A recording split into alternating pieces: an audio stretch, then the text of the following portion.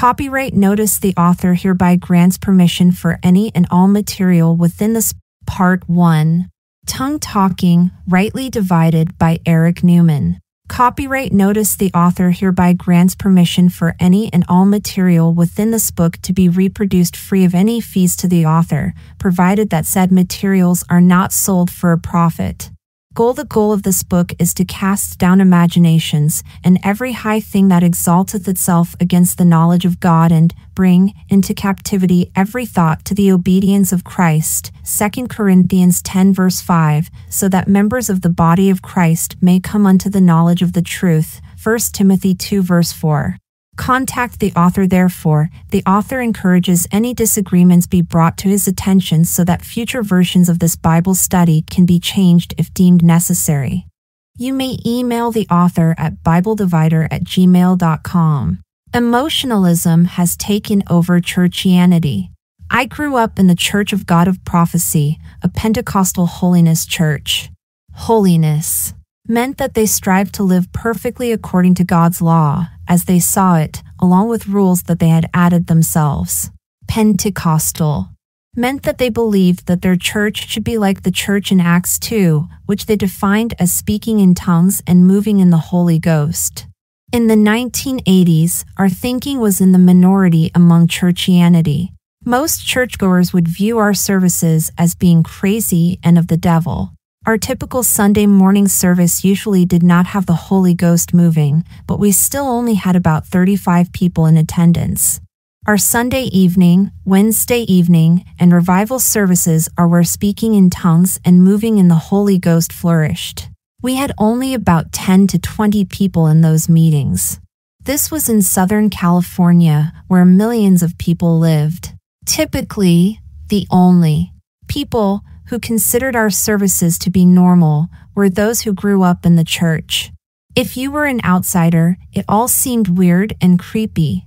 To give you an illustration of what I mean, there was a boy about my age who came to Sunday morning services. He lived within a block of the church, and so he walked there by himself each Sunday morning. After he had been attending regularly for about 6 months, I mentioned to him that we also had services on Sunday night. Therefore, he came back that night. In that service, he saw one man filled with the Holy Ghost, who violently shook his head back and forth uncontrollably. The boy never came back to the church after that. This was the typical reaction of mainstream churchianity to our Pentecostalism, because that type of emotionalism was considered not of God and sinful by most of churchianity. They called us holy rollers as a derogatory term. If I went to a Baptist or Nazarene church, for example, not only would there not be speaking in tongues, moving in the Holy Ghost, or the shouting of a praise the Lord, there also probably would not even be a hand raised during the singing of a song. If someone shouted Amen during the preacher's message, most people would turn and wonder, how odd. Who said that? In our services, shouting during the message was common, both by the preacher and by the people in the congregation. That was churchianity in the 1980s. How things have changed. Today, the trend is toward mega churches, where at least 1,000 people gather together for a service. Most of these churches are called non-denominational, which means they can do whatever they want to do without a mother church poo-pooing it. While many of them still may not speak in tongues or move in the Holy Ghost, most all of them have accepted some form of the Spirit moving. This even holds true with traditionally non-emotional churches, such as a Methodist church in the country not far from where I live. There, I saw a church worker raise her hands in worship during a song. It is not uncommon today to see all mainstream churches invite the presence of God or the presence of the Spirit to come and fill this place. They put a great emphasis on emotionalism because that is what fills the pews. After all, I now live in Alabama, which is known as part of the Bible Belt, but it is also known as the center of college football mania. Here, Auburn and Alabama fans take their football games very seriously. Case in point, I hung around the Auburn campus one year for the annual game against Alabama. There is a tradition in Auburn that, if they beat Alabama, people go to a certain spot on campus and toilet paper a few trees in celebration. In this particular game, Auburn fielded a failed field goal attempt with 1 second left and ran it all the way back to the end zone for the game-winning score. When this happened, I began walking away from the tree spot to go home. That is when I saw grown men with several rolls of toilet paper in their hands running toward the trees. They had the happiest look on their faces I have ever seen from grown men as they ran in jubilation shouting, "War Eagle! War Eagle!" Now, I can understand being happy over your team winning, but this kind of excitement was unknown to me. The reason I did not attend the actual game was that it was sold out and that the cheapest seats were going for about $350 each. The stadium holds about 100,000 people, which means that even if all seats were only $350 each, the total revenue from those tickets was $35 million. To that, you can add parking, food, alcohol, souvenirs, hotel stays, and RV space rental. Do not forget the thousands of people who rented space on the college campus just to watch the game on a TV screen that they brought in so that they could hear the cheer of the crowd. The most revenue of all, though, comes from the television rights to broadcast the game. All told, that one game easily had hundreds of millions of dollars spent on it. My, how things have changed. In the early 1900s, there was a tradition every New Year's Day where a rose parade, consisting of floats and bands, would stroll down the streets of Pasadena, California. This parade was followed by a college football game. At that time, event organizers gave away free tickets to the Rose Bowl game to participants in the Rose Parade, just so they could fill up their stadium with as many people as possible. Today, tickets go for hundreds, if not thousands, of dollars. Why? Because emotionalism rules in the United States. You may ask, why are we talking about football? I thought this book was about talking. My point in bringing up college football is that emotionalism sells. As time has gone on, people have gotten farther away from truth, and they spend money in order to feel good, rather than to hear the truth. As Matthew 24 verse 12 says, "And because iniquity shall abound, the love of many shall wax cold."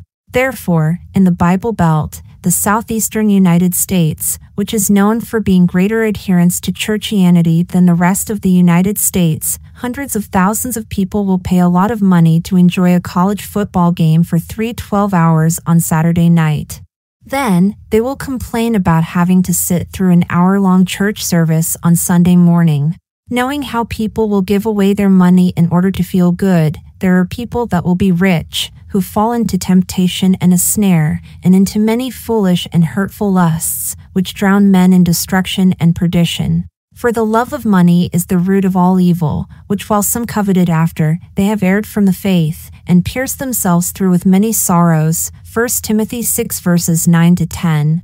In other words, money-minded folks have seen the dichotomy between college football and church and have decided to try to make church like football, in which people will have good emotions, so that they can be rich in money, just like the people who put on college football games are. Knowing this would happen, God said, "For the time will come when they will not endure sound doctrine, but after their own lusts shall they heap to themselves teachers, having itching ears, and they shall turn away their ears from the truth, and shall be turned unto fables." 2 Timothy 4 verses 3-4. In other words, when money-minded people develop churches based upon lusts or emotions, those, following their emotions, will leave truth-teaching churches to follow their good emotions, just like they have with college football games. The result is what we see today, a church landscape filled with feel-good services rather than with truth. This is why the mega-church and the non-denominational churches have cropped up. A new church is exciting, just like a new car. Since it is new, you think it is better than the old. This is why traditional names like First Baptist Church are being abandoned for slicker names like The Way, The Rock, Living Water, Celebration, and His Presence. Then, the traditional, denominational churches see their members leave, and they decide to change their churches to be like the new churches. Therefore, even the First Methodist Church ends up abandoning tradition in favor of hand-raising worship music. Therefore, new churches tend to add emotionalism to their doctrinal statements in order to get people to attend. For example, Church of the Highlands, the second largest church in the United States, has a statement of faith with the typical statements about the Bible, the Trinity, Jesus Christ, salvation, and water baptism that you would find in denominational churches. However, they also say that the Holy Spirit is manifested through a variety of spiritual gifts to build and sanctify the church. All believers are commanded to earnestly desire the manifestation of the gifts in their lives. Their statement of faith goes on to say that healing of the sick is included in the commission of Jesus to his disciples. It is given as a gift, which is to follow believers. It is one of the gifts of the Spirit. Moreover, they say, it is the Father's will for believers to become whole, healthy, and successful in all areas of life. From https://www.churchofthehighlands.com/about/faith, accessed March 24, 2020. If you went to a service at Church of the Highlands or asked people who go there, you would probably be told that the church is like a regular Baptist church, except that it is much bigger. Yet, their aforementioned doctrine is emotionalism that would not have been found in any Baptist church in the 1980s. However, emotionalism is seen in most every Baptist church in 2020. This demonstrates how Pentecostalism or charismatics have infiltrated mainstream churchianity to the point that even conservative churches have accepted praying for the presence of the Spirit to fill their church services, closing their eyes and raising their hands in worship services, and believing that speaking in tongues and divine healings are accepted things that God does today, even if they are not present in a conservative church. At the same time, attendance at Pentecostal churches has skyrocketed. A conservative estimate is that at least 500 million people worldwide are charismatic churchgoers. Why? Because people have heaped to themselves teachers that will scratch the itch of the lusts of their flesh, 2 Timothy 4 verse 3. Contrast this with what God says about wisdom. God says that wise men have good lifestyles that show their works with meekness of wisdom, James 3 verse 13, while the devil's wisdom is earthy, sensual, James 3 verse 15. In other words, those who allow Christ to live in them have sound doctrine built up in their inner man so that they live based upon the wisdom of God found in the Bible. Those who do not have Christ living in them are earthy, sensual. They live based upon their senses or emotions. God's will is for all men to be saved and come unto the knowledge of the truth, 1 Timothy 2 verse 4. In this way, Christ lives in them, because Christ is the Word of God, John 1 verse 1. If you do not know the truth cannot make you free, John 8 verse 32.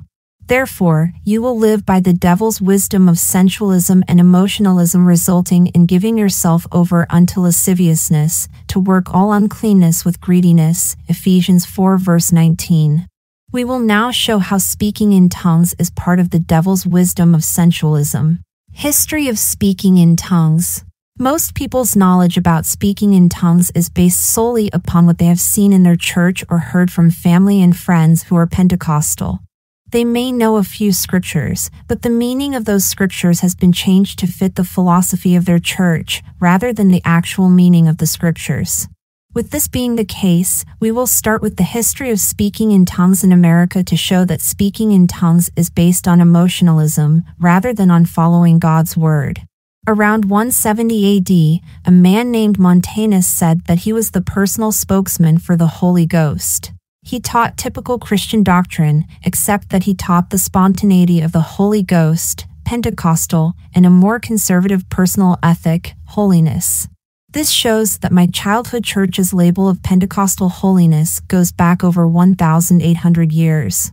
When Montanus spoke for the Holy Ghost, he became beside himself, and being suddenly in a sort of frenzy and ecstasy, he raved, and began to babble and utter strange things. He said he was possessed by God and unable to resist. From Montanism on Wikipedia, https://en.wikipedia.org/wiki/montanism accessed May 14, 2020. Speaking in tongues is also not limited to the Christian religion. Felicitas Goodman studied a number of Pentecostal communities, including English-, Spanish-, and Mayan-speaking groups. She compared what she found with recordings of non-Christian rituals from Africa, Borneo, Indonesia, and Japan. She took into account both the segmental structure, such as sounds, syllables, phrases, and the suprasegmental elements, rhythm, accent, intonation, and concluded that there was no distinction between what was practiced by the Pentecostal Protestants and the followers of other religions. From Glossolalia on Wikipedia, https://en.wikipedia.org/wiki/glossolalia, accessed May 12, 2020. L. Carlisle May says that speaking in tongues occurs frequently among the Eskimos of the Hudson Bay area. The priestesses of North Borneo speak incantations in a language known only to the spirits and themselves. The tribal doctors of the modern Quilinsinga and Pasta groups of the Andes recite unintelligible prayers as they heal their patients. Speaking in tongues also occurs during seances on the Japanese islands of Hokkaido and Honshu. Even Herodotus and Virgil wrote of priests speaking strange languages while possessed. From http://www.sermonindex.net/modules/newbie/vtop.ic=topic_id=6290 #4m=sign 20, accessed May 12, 2020. If you ask Pentecostals when speaking in tongues began in America, they will probably point to the Azusa Street Revival in Los Angeles in 1906 as the start of the movement.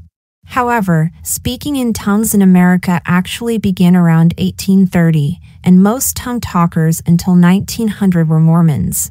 To understand how tongue talking started in America, let us look at a little history regarding religions. For the most part, sovereign nations fix religions for their constituents.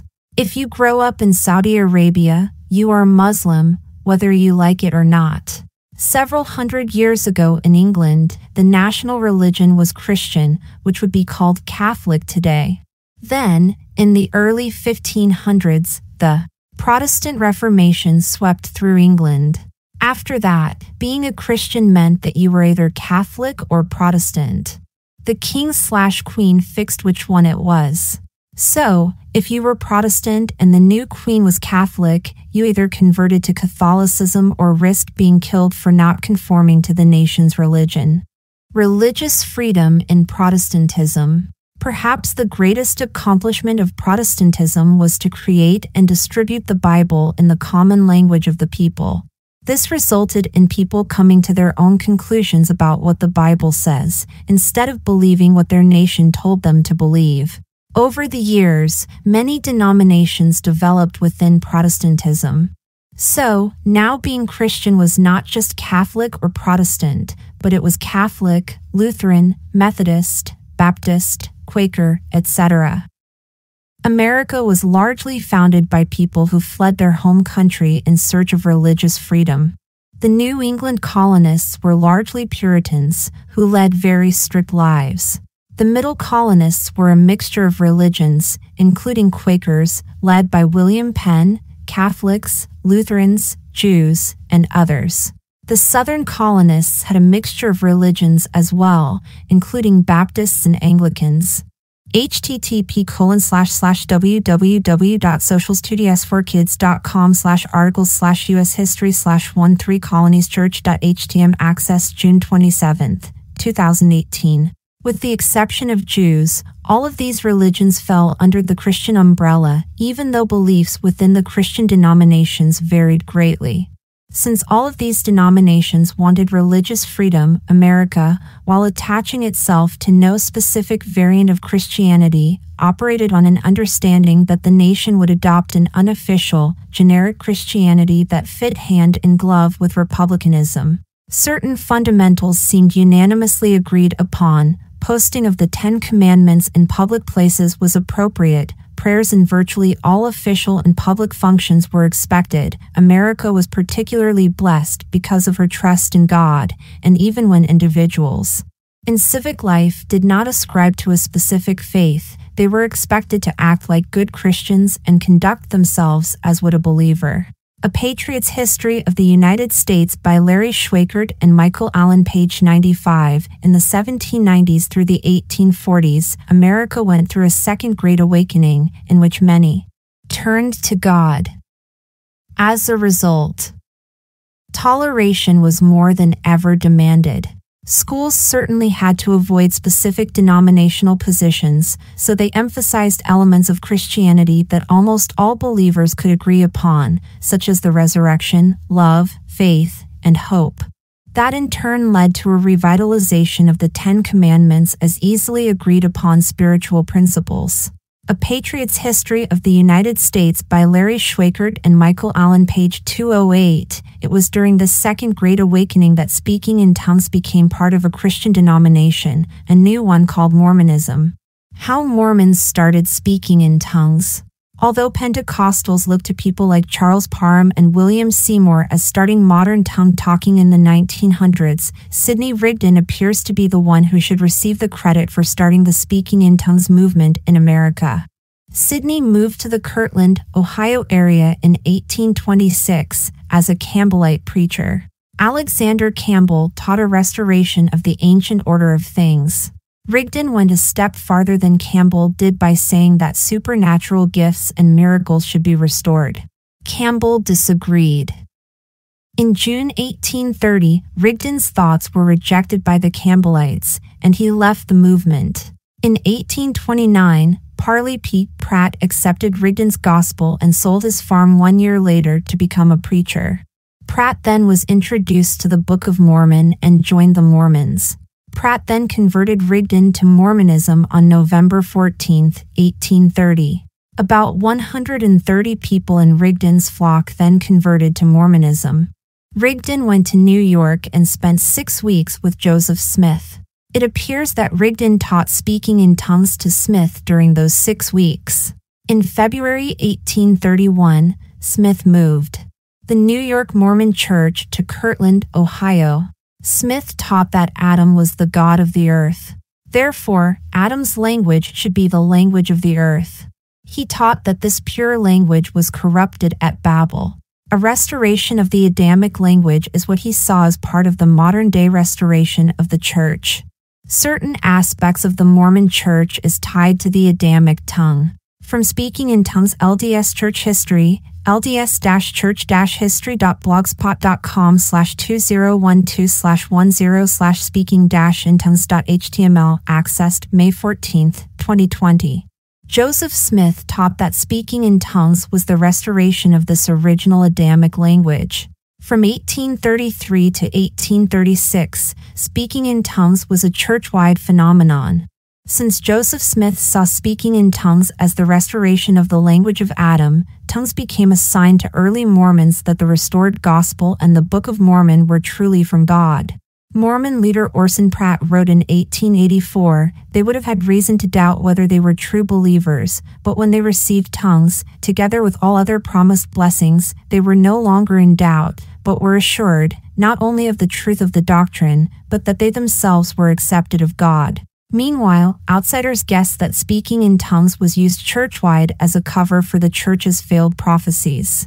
Outsiders began to object to the church when they saw that Mormon kids also spoke in tongues. Remember, America was still a Christian nation at the time.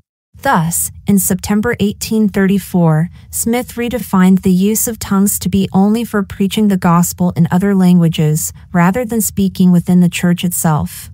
During the mid-1800s, speaking in tongues was so commonplace in the LDS and RLDS churches that a person who had not spoken in tongues, or who had not heard others do so, was a rarity. Journals and life histories of that period are filled with instances of the exercise of this gift of the Spirit. Between 1837 and 1899, though the saints continued to speak in the Adamic language, church leaders emphasized the utility of speaking in foreign languages. In addition to speaking in tongues, the phenomenon of singing in tongues became quite common in England and the United States. By 1900, speaking in tongues did not fit into the corporate worship experience they were trying to establish, because an established church emphasizes order, authority, permission, and control. Thus, in the April 1900 General Conference, President Joseph F. Smith warned, "There is perhaps no gift of the Spirit of God more easily imitated by the devil than the gift of tongues. When two men or women exercise the gift of tongues by the inspiration of the Spirit of God, there are a dozen perhaps that do it by the inspiration of the devil. So far as I am concerned, if the Lord will give me the ability to teach the people in my native tongue, or in their own language to the understanding of those who hear me, that will be sufficient gift of tongues to me." In so speaking, Smith said that tongues were only legitimate for missionary work. Thus, speaking in tongues quickly disappeared from the Mormon Church. By the mid-1900s, the gift of tongues had been redefined by the Church as the ability to quickly learn a foreign language. From https://www.dialoguejournal.com/wp-content/upload/sbi/articles/dialogue_v24n01_15.pdf accessed May 14, 2020. This redefinition was necessary because, in 1842, Joseph Smith wrote the Mormon Church's 13 Articles of Faith, mimicking the 13 Articles of America's Bill of Rights. These Articles of Faith are still contained today in the Pearl of Great Price, which is one of Mormon's 3 holy books. The Book of Mormon and Doctrines and Covenants are their other holy books.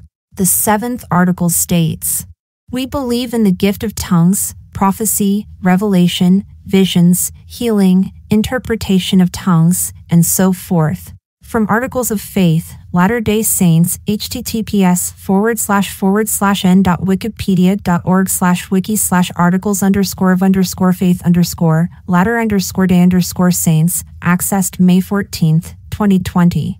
Therefore, the gift of tongues could not be removed from Mormonism, explaining the redefinition of the gift that occurred in Mormonism in the mid-1900s. Did Mormons become Pentecostals?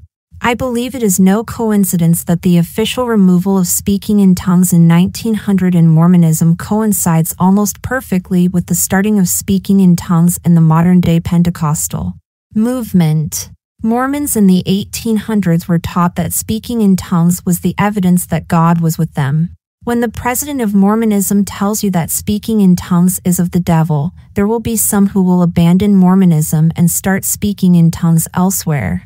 I do not know how many did this, but I would think most of the tongue talkers left the church for Pentecostalism. This conclusion is based upon what I saw take place in the church of my childhood, the Church of God of Prophecy. When I first started going to the Church of God of Prophecy, the church forbade its members from wearing jewelry of any kind. The church taught that they were the exclusive bride of Christ, and the evidence of speaking in tongues was a big part of that claim. In the early 1990s, the general overseer/president of the church began allowing married people to wear wedding rings. To some in the church, this showed that the church was no longer the true church. My grandmother said that speaking in tongues was reduced substantially in the church after this because the church went against God's command not to wear jewelry. Therefore, they were no longer the exclusive bride of Christ. A group of devout believers left the church and started their own church, called the Concerned Group, and called themselves the exclusive bride of Christ. All of this happened over wedding bans. Therefore, it is not far-fetched to believe that Mormons left Mormonism when they were told that the very practice that was evidence that God was with the church, i.e., speaking in tongues, was now of the devil. Why not leave for a group of people who speak in tongues? We already know that some Mormons left when the Mormons abandoned polygamy. They formed the fundamental Latter-day Saints Church and migrated from Salt Lake City, Utah to southern Utah/northern Arizona, where they continued their polygamous lifestyle. Why wouldn't Mormons do the same when their president told them to stop speaking in tongues? History tells us that it was around 1900 that some Mormons had begun migrating to Los Angeles from Utah. The Azusa Street Revival began in Los Angeles in 1906. Did ex-Mormons spur this revival along?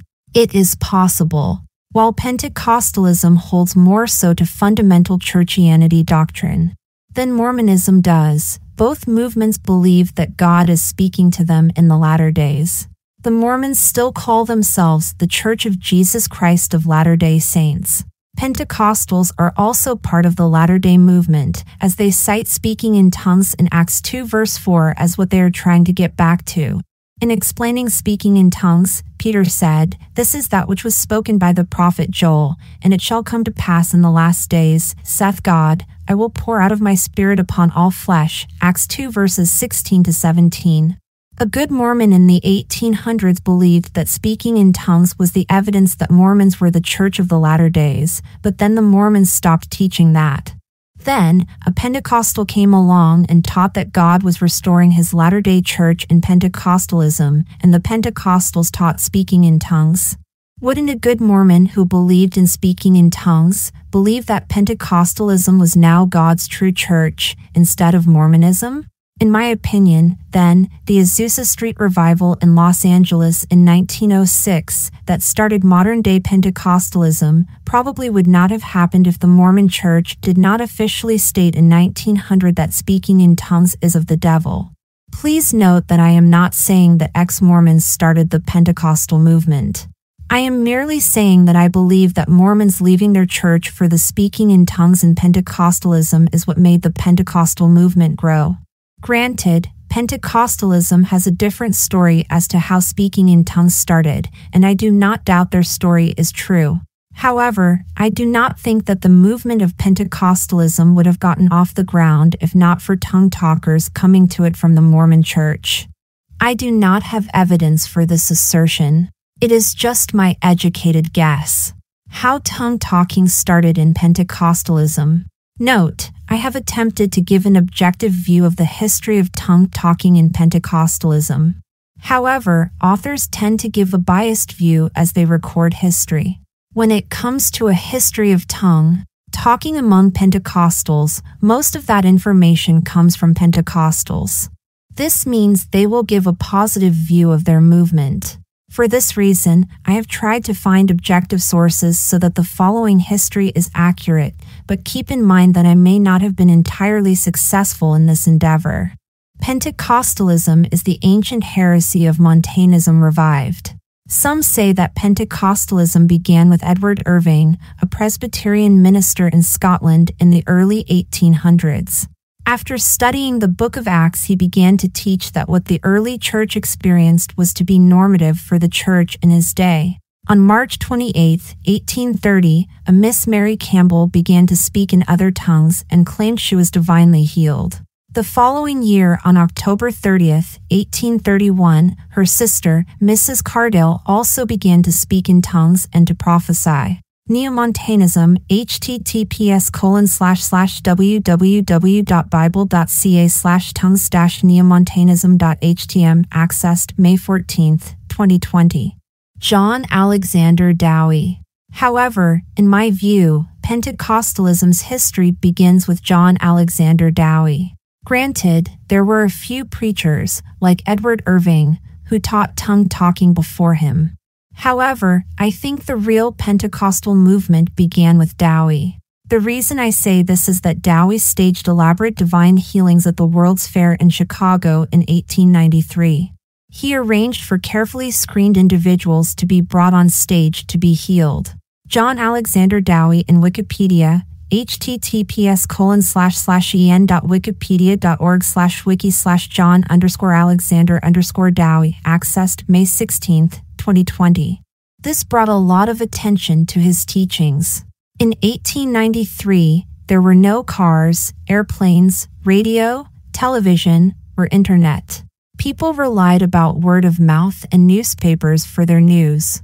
This meant that news was very much localized. Since Dowie staged faked healings at the Chicago's World's Fair, many people all over the United States heard about it, which is why I credit Dowie with starting the spread of Pentecostalism. John Alexander Dowie taught restorationism, that all the extraordinary powers which Christ gave to his Apostles would be restored to the church immediately preceding his second coming. This included speaking in tongues. Dowie stated in 1897, "I think some of you are getting a new tongue. You are getting a tongue that gives praise to the Lord for a new blessing that has come into your homes, and He is giving us new tongues.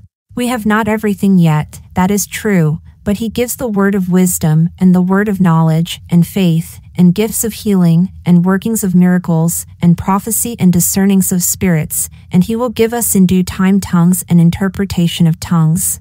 He will. That is coming in its right time.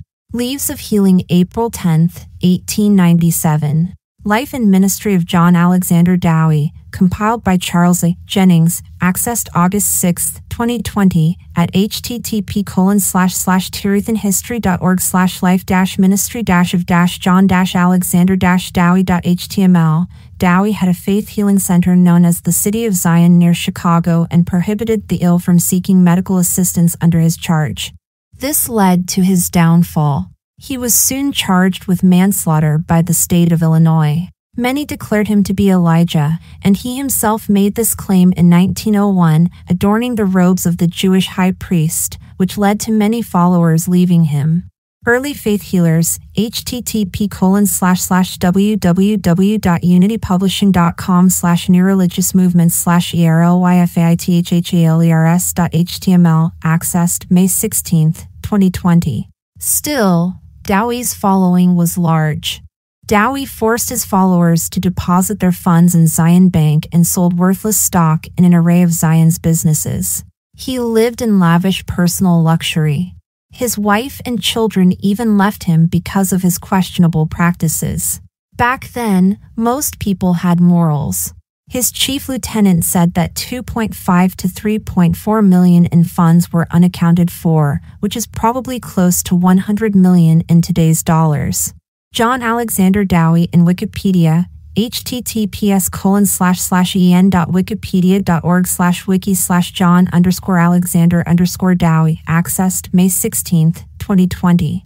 It is probably due to his money-pilfering scheme that Pentecostals like to start the Pentecostal movement with the Azusa Street Revival in 1906. However, Dowie had a tremendous influence in the beginning of the movement. The Dictionary of Pentecostal and Charismatic Movements notes that many of the most famous Pentecostal evangelists went out from Zion, page 368, and dozens of Parham's followers at Zion joined the Assemblies of God at its formation in 1914. In fact, 3 of the original 8 members of the AOG General Council were from Dowie's Zion City, page 370.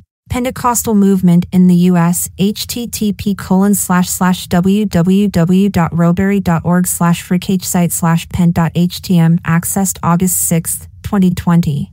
Frank Sandford. Frank Sandford was the pastor of a church in Maine. In August 1891, after performing an exorcism and claiming to hear the voice of God in a forest warn him of Armageddon, he established a commune called the Shiloh in Durham, Maine. At its height, the Shiloh had more than 600 residents who attempted to live in the supernatural. None worked for pay, and all depended on God to supply their material needs. To live at Shiloh meant to be in a constant state of readiness for the Holy Spirit's latest, as Sandford put it. From Frank Sandford on Wikipedia, https://en.wikipedia.org/wiki/Frank_Sandford, accessed August 6, 2020, the Lewiston Evening Journal of January 6, 1900, reported that during Shiloh's New Year's Eve prayer and praise service, the gifts of tongues descended. Sandford said that there were 120 people present, the same number gathered at the first Pentecost in the Book of Acts, but he insisted to the newspaper that the speaking in tongues was of foreign languages, not a special language given by the Holy Ghost. From Frank Sandford on Wikipedia, https://en.wikipedia.org/wiki/Frank_Sandford, accessed May 14, 2020. Charles Parham. Charles Parham was a supply pastor in a Methodist church. In 1895, he left the church, complaining that Methodist preachers were not left to preach by direct inspiration. Sometime after the birth of his son, Claude, in September 1897, both Parham and Claude fell ill, attributing their subsequent recovery to divine intervention. Parham renounced all medical help and committed to preach divine healing and prayer for the sick. In 1898, Parham moved his headquarters to Topeka, Kansas, where he operated a mission and an office. From Charles Fox Parham on Wikipedia, https://en.wikipedia.org/wiki/Charles_Fox_Parham, accessed August 6, 2020. Parham took a sabbatical from Topeka in 1900 in order to know more fully the latest truths restored by the Latter-day Movements. From Charles Fox Parham on Wikipedia, https://en.wikipedia.org/wiki/Charles_Fox_Parham, accessed May 14, 2020. He visited several movements, including Frank Sanford's school at Shiloh. Parham stayed at Shiloh for a month, held meetings with Sanford in Winnipeg for another, and then returned to Topeka, Kansas to found Bethel Bible College, patterned after Shiloh. From Frank Sanford on Wikipedia, https://en.wikipedia.org/wiki/Frank_Sanford, accessed May 14, 2020. From Parham's later writings, it appears he incorporated some, but not all, of the ideas he observed at Shiloh into his view of Bible truths, which he later taught at his Bible schools. In addition to having an impact on what he taught, it appears he picked up his Bible school model and other approaches from Sanford's work. Parham is credited with originating the doctrine of initial evidence, that the baptism of the Holy Spirit is evidenced by speaking in tongues. It was this doctrine that made Pentecostalism distinct from other holiness Christian groups that spoke in tongues or believed in an experience subsequent to salvation and sanctification. From Charles Fox Parham on Wikipedia, https://en.wikipedia.org/wiki/Charles_Fox_Parham, accessed May 14, 2020. Lucy Farrow and William Seymour. In 1895, William Seymour, a black man, moved to Indianapolis and became a Christian. Shortly afterward, he was introduced to the holiness movement through Daniel S. Warner's Evening Light. Saints.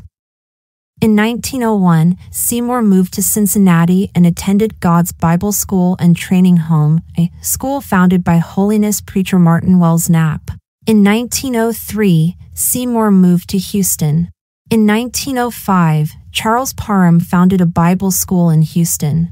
At that time, a black holiness leader by the name of Lucy F. Farrow took a position with Charles Parham's evangelistic team as his children's nanny. Farrow, then, asked Seymour to pastor her church. In 1906, with Farrow's encouragement, Seymour joined Parham's newly founded Bible school. Seymour began preaching with Parham. During this time, Seymour continued praying that he would receive the baptism with the Holy Spirit, which he did not receive at that time. Within 1 month of studying under Parham, Seymour received an invitation to pastor a holiness mission in Los Angeles founded by Julia Hutchins, who intended to become a missionary to Liberia. Parham thought Seymour was unqualified, but Seymour went to Los Angeles anyway. He arrived on February 22, 1906. Seymour preached that speaking in tongues was the evidence of having received the Holy Ghost, which was against the mission's teachings, resulting in him being kicked out. He then stayed with a friend, Edward Lee, and started a Bible study there. It grew too large for the house, and it moved to Richard Asbury's house. Seymour continued preaching the gift of the Holy Ghost with the evidence of speaking in tongues, and the group continued to pray. However, no one was speaking in tongues. He invited 2 friends from Houston to come to Los Angeles, Lucy Farrow and Joseph Warren. On April 9th, Edward Lee spoke in tongues after Seymour and Lucy Farrow laid hands on him. Once Seymour told the whole group what happened, someone else started speaking in tongues. 3 days later, Seymour spoke in tongues after a long evening spent in prayer. From William J. Seymour on Wikipedia, https://en.wikipedia.org/wiki/William_J._Seymour, accessed May 16, 2020. Seymour's experience tells us that speaking in tongues is not the modern-day evidence of having the Holy Ghost. Faith cometh by hearing, and hearing by the word of God. Romans 10 verse 17. William Seymour preached the same message of speaking in tongues in order to receive the Holy Ghost every day from February 22 to April 8, a period of 45 days, and no one spoke in tongues. Then, on April 9th, Seymour preached the exact same message as before. This time, Edward Lee started speaking in tongues. Seymour then started speaking in tongues just 3 days later. We must conclude, then, that speaking in tongues is not related to having eternal life or the Holy Ghost. Rather, it is tied to someone with authority laying hands on a person. Lucy Farrow was this authority because she had already spoken in tongues through her interactions with Parham in Houston. In fact, Lucy Farrow is known by Pentecostals as the anointed handmaiden who laid her hands on many who received the gift of tongues. From Lucy F. Farrow on Wikipedia, https://en.wikipedia.org/wiki/Lucy_F._Farrow, accessed May 16, 2020. This began the Azusa Street Revival, which lasted until 1915. Hundreds of thousands of people attended the revival over the years. We should also note that Edward Lee speaking in tongues on April 9, 1906, was 3 days into an intended 10-day fast.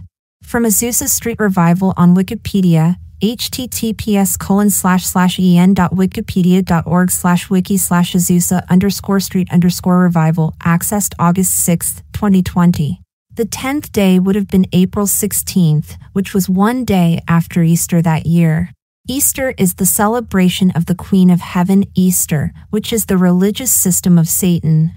I do not think it was a coincidence that the revival of speaking in tongues started so close to a high satanic day. A.J. Tomlinson. Lest you doubt that the Azusa Street Revival's tongue-talking came from the laying on of hands by an anointed person, we will now look at A.J. Tomlinson. Tomlinson was also a student of Frank Sanford at Shiloh.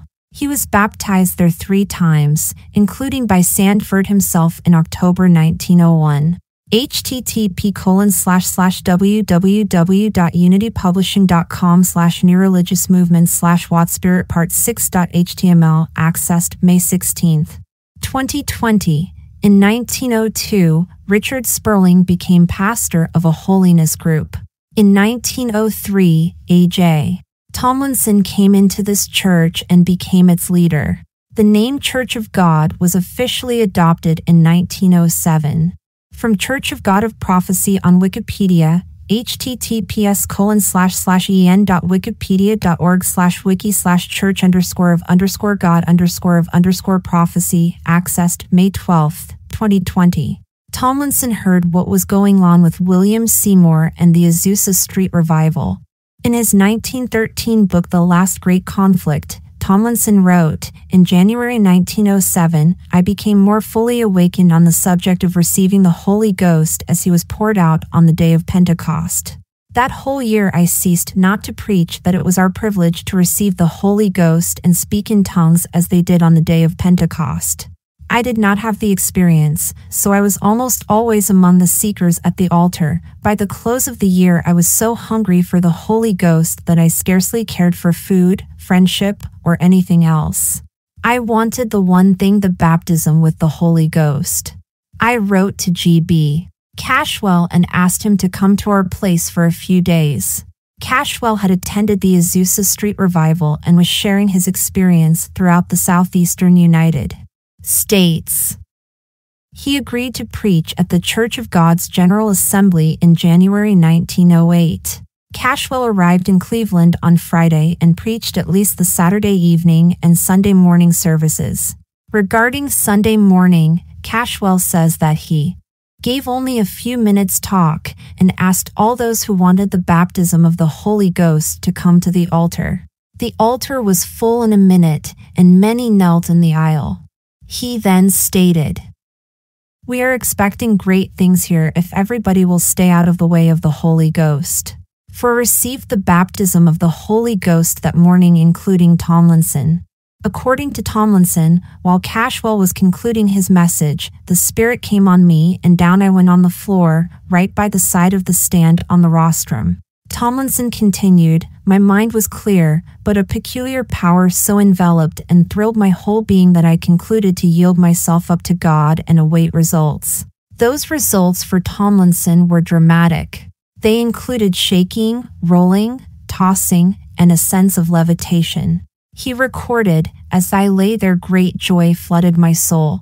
The happiest moments I had ever known up to that time. Oh, such floods and billows of glory ran through my whole being. These waves of joy were then followed by a vision in which Tomlinson traveled to many areas of the world, including all the inhabited continents.